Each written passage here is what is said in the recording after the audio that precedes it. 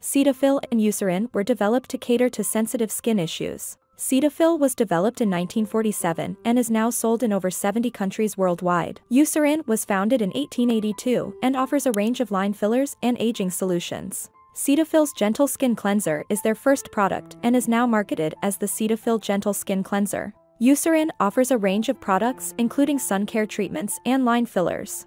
Both brands are committed to resolving skin issues and offer moisturizers for dry skin. Cetaphil Moisturizing Cream contains vitamin E and is more readily available than Eucerin. Both brands contain lactic acid and are targeted at dry skin. Cetaphil Moisturizing Cream is not allergen-free and contains petrolatum and PEG, 5-glyceryl stearate. Eucerin is allergen-free and recommended for skin complaints like eczema. Both brands offer face washes for removing makeup and cleaning the face. Both face washes are specifically designed for dry skin and are alcohol-free.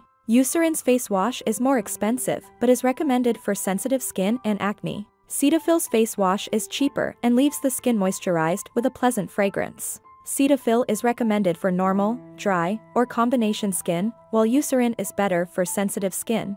Both brands offer products for treating rosacea and redness. Both lotions are easy to apply and recommended for dry skin. They are not recommended for oily skin. Both can be applied daily and under makeup for added protection. Cetaphil's lotion creates a protective barrier and uses moisturizers to calm inflammation. Eucerin's lotion uses technology to prevent contamination and includes an anti-inflammatory and antioxidant. Eucerin may provide a longer-term solution for rosacea and redness.